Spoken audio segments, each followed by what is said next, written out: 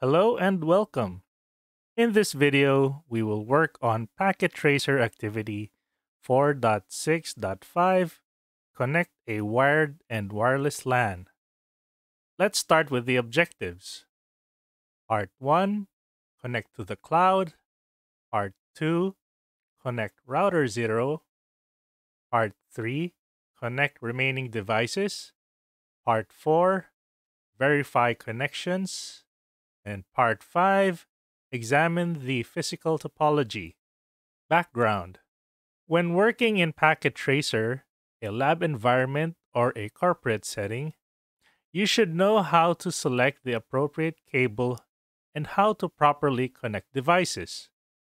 This activity will examine device configurations in Packet Tracer, selecting the proper cable based on the configuration and connecting the devices. This activity will also explore the physical view of the network in Packet Tracer. Instructions. Part 1. Connect to the cloud. Step 1. Connect the cloud to router 0. A. At the bottom left, click the orange lightning icon to open the available connections. B. Choose the correct cable to connect router 0, F00 to Cloud Ethernet 6. Cloud is a type of switch, so use a copper straight-through connection.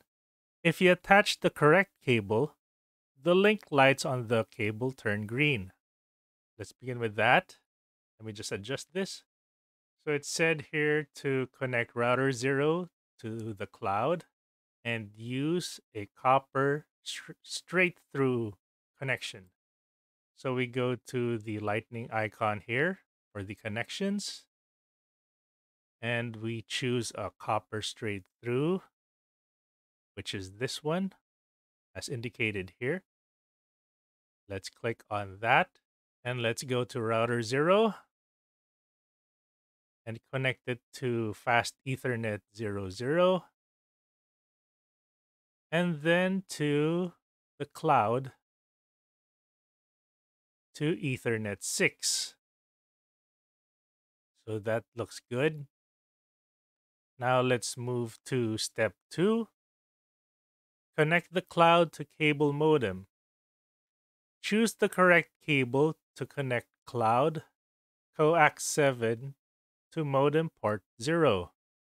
If you attach the correct cable, the link lights on the cable turn green. So for step 2, we use a coaxial cable. So let's go back to the connections again, and let's look for the coaxial cable. Oh, wait. Okay. So here's the coaxial cable. Let's click on that. And we start from the cloud coaxial 7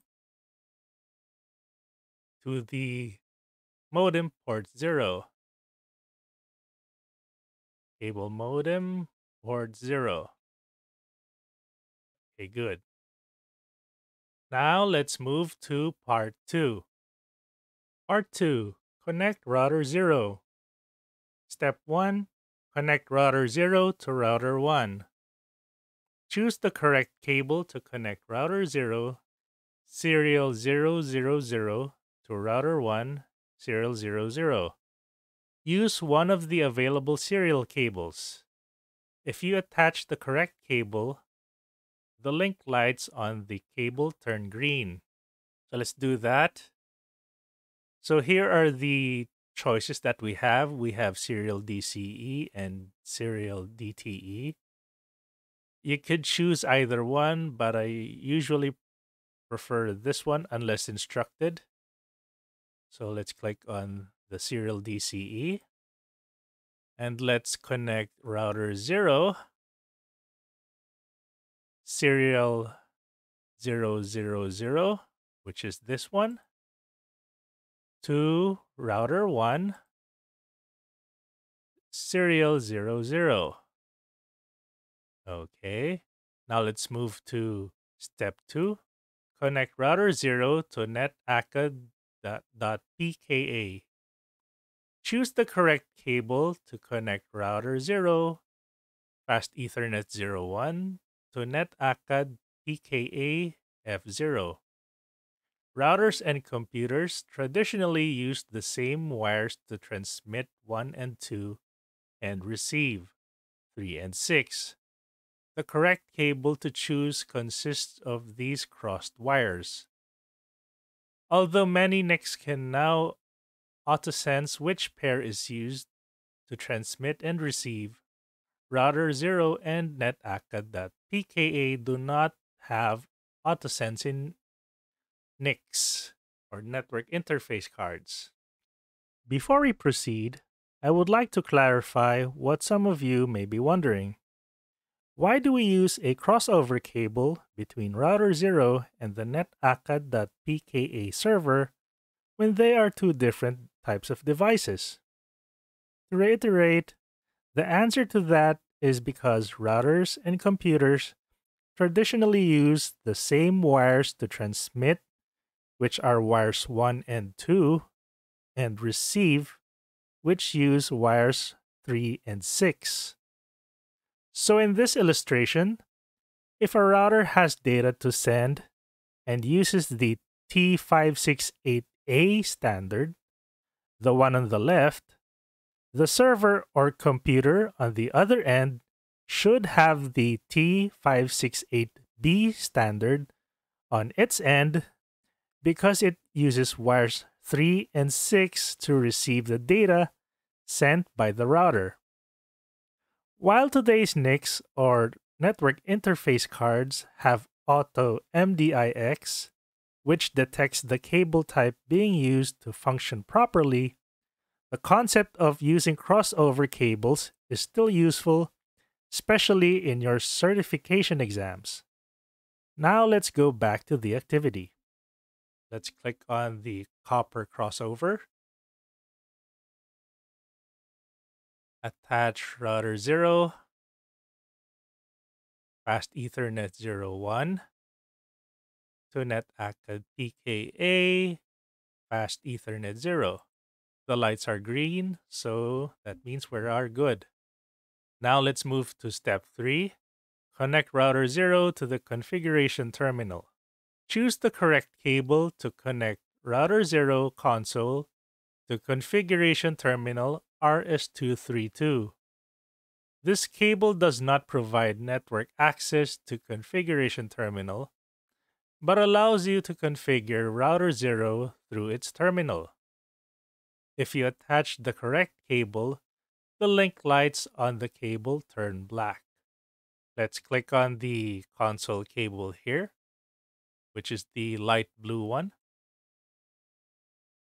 And then let's connect router 0, the console port, to the configuration terminal here and select RS232. As you can see, these are the link lights that was mentioned and it is black. So this is correct. Now let's move to part 3. Part 3. Connect remaining devices. Step 1. Connect router 1 to switch. Choose the correct cable to connect router F10 to switch F01. If you attach the correct cable, the link lights on the cable turn green. Allow a few seconds for the light to transition from amber to green. Okay, let's do that. For this one, I believe we use a fiber connection. Now let's go to router 1. As you can see, here is fast Ethernet 10, and it has a different icon from the other fast Ethernets, which looks like a port for an RJ45. So this indicates that this is a fiber connection. Let's click on that. And then let's go to switch and connect this to port F01, which is this one. Let's click on that. And let's move to step 2. Connect cable modem to wireless router. Choose the correct cable to connect cable modem port 1 to wireless router internet port. If you attach the correct cable, the link lights on the cable will turn green. So we will be working on the cable modem here to the wireless router. So let's click on copper straight through. And it says here cable modem port 1 to wireless router internet port. Here's the internet port. So it works. Now let's move to step 3. Connect wireless router to family PC. Choose the correct cable to connect wireless router Ethernet 1 to family PC. If you attach the correct cable, the link lights on the cable turn green. For this one, we will also be using a copper straight through. And then from the wireless router, Ethernet 1, we connect it to the family PC, fast Ethernet 0. Now it's red for now because it is still recognizing the wireless router. As you can see here, from the connection from router 1 to switch, this part right here changed color from red or amber, to now to a green triangle. So we will just wait for this one. And on cue, it has changed its color from red to green. Now let's move to part 4. Part 4, verify connections. Step 1, test the connection from family PC to netacad.pka. Open the family PC command prompt and ping netacad.pka. B. Open the web browser and the web address netacad.pka. So let's do that. Let's open family PC here. Family PC. And let's go to desktop and open a command prompt. So we're supposed to ping netacad.pka, ping netacad.pka.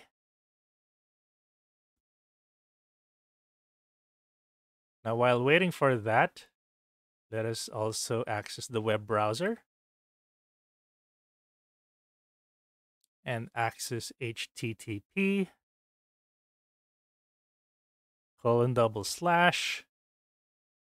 netacad.pka. As you can see, the website works. There's not much to see here, but the connection is there. Now let's go back to the command prompt.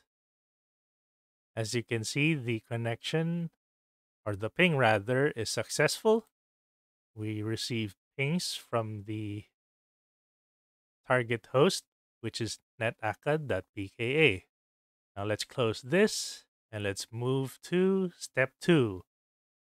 Ping the switch from home PC. Open the home PC command prompt and ping the switch IP address to verify the connection. So let's open home PC here.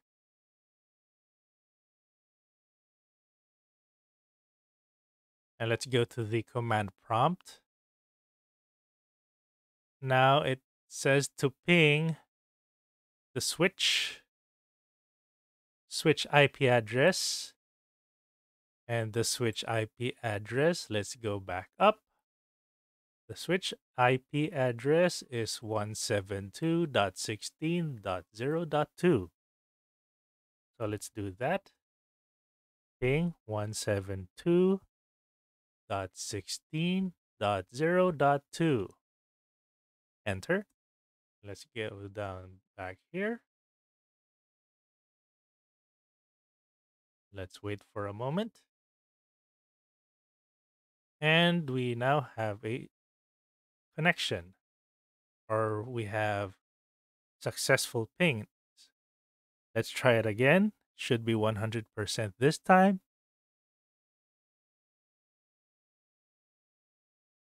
Okay, so everything is good. Let's move to step 3. Open router 0 from configuration terminal. Okay, let's open the configuration terminal. Letter A, open the terminal of configuration terminal and accept the default settings.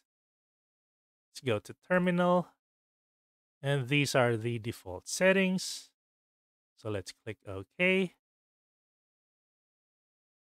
Now next, press enter to view the router 0 command prompt. There you go. So we pressed enter. And then next, show IP interface brief to view interface statuses. So let's type show IP interface brief. Let's expand this for a proper display.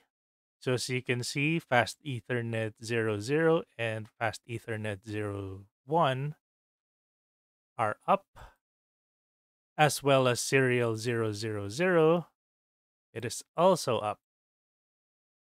Now let's move to Part 5, examine the physical topology. Part 5, examine the physical topology. Step 1, examine the cloud. A, click the Physical Workspace tab or press Shift plus P and Shift plus L to toggle between the logical and physical workspaces. So let's do that. We could choose to click on the physical here or press Shift plus P. So let's click on this. Click the Home City icon. The Home City icon is this one, as indicated by this. So let's click on this. Click the cloud icon. So here's the cloud icon. So it asks here how many wires are connected to the switch in the blue rack. So this is the blue rack here. As you can see, there's nothing else below. Now let's try to zoom in to have a better view of how many cables or wires are connected. And as you can see, there are 2. Here is 1, and here is 2. This one is the coaxial cable that we connected earlier, and this is the Fast Ethernet 00 connection.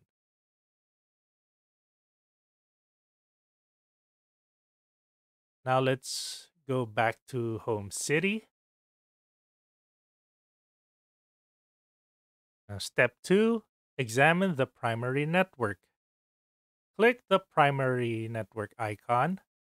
Hold the mouse pointer over the various cables. What is located on the table to the right of the blue rack? So let's go to primary network, which is this one right here. Let's click on that. Let's zoom out for a moment. Hold the mouse pointer over the various cables. Okay, let's zoom in here just a moment.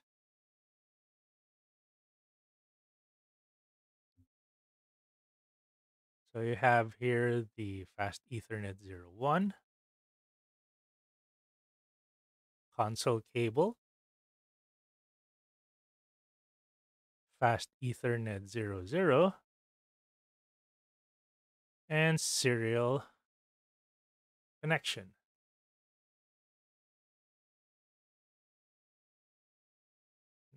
Now it asks here what is located on the table to the right of the blue rack. Let me just zoom out so you can see. So this is the complete setup. So this is the table that is being asked. So as you can see, this is the configuration terminal. This one right here. Click back to return to home city. So let's do that. Step 3, examine the secondary network. Click the secondary network icon. Hold the mouse pointer over the various cables. Let's do that. Here's the secondary network.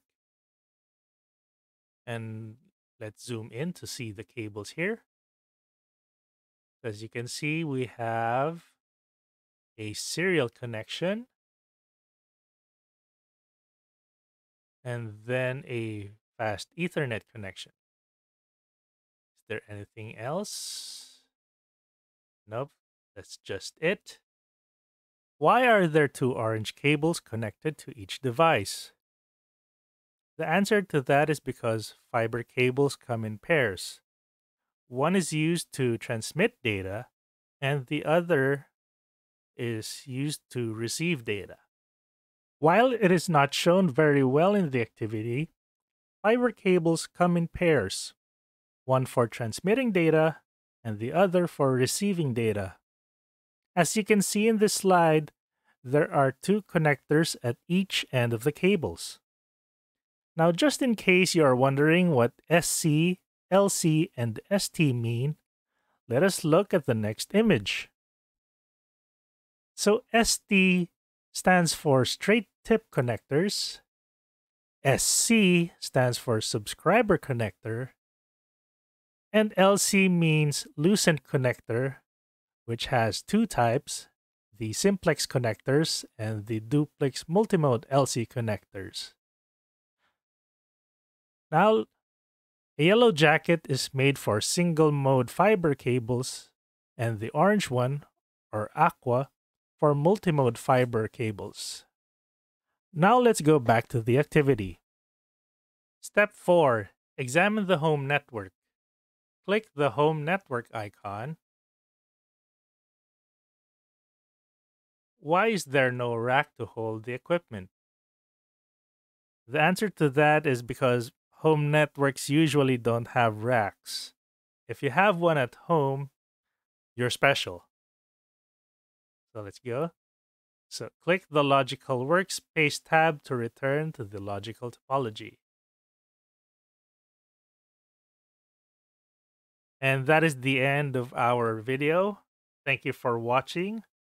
If you like the video, please consider subscribing to the channel so you would be updated if there's a new video that came up. Again, I would like to thank you and have a great day.